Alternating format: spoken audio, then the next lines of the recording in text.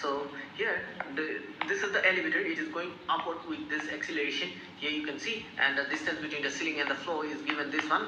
So, and the bolt attached with this elevator, which must be at rest if you take the frame of reference, this elevator as frame of reference, and after 2 seconds it gets detached and it is falling down with respect to the ground. Acceleration due to gravity must be g.